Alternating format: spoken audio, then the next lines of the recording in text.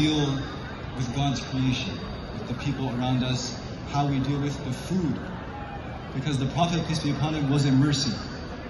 Not just to the Muslims, not just to the Indonesians, not just to the people of LA, not just to the people of K-Town, but to every single thing.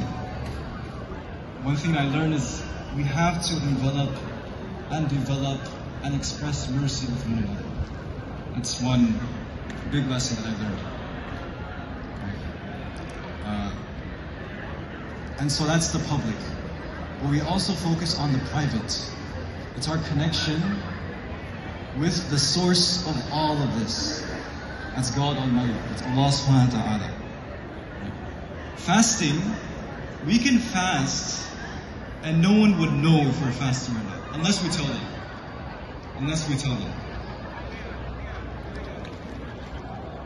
But when we're praying, people are seeing. It's very public. It's not hidden in the public eye.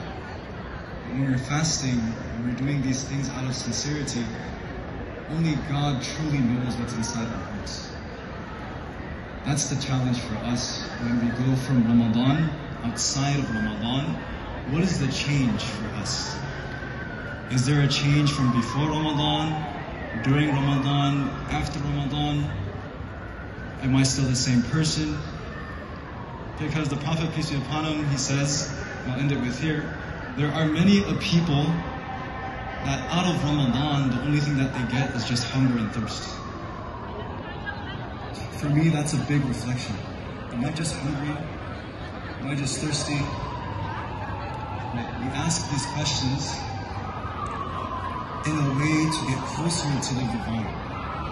To ask these real questions, why am I here? Where did I come from?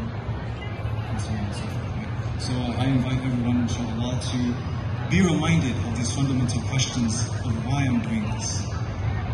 To really check our intentions and bring these intentions, these sincere intentions, inshallah, from Ramadan into outside Ramadan. Because we all have our struggles. No one's perfect. But unfortunately in the community, there's lots of toxic expectations of happiness. So we try to build up one another. We try to encourage each other. We try to be supportive of each other. That's the Muslim Ummah. That's the Muslim. That's how the believers are. أقول قولي هذا وأستغفر الله لي ولكم فاستغفروه إنه هو الغفور الرحيم.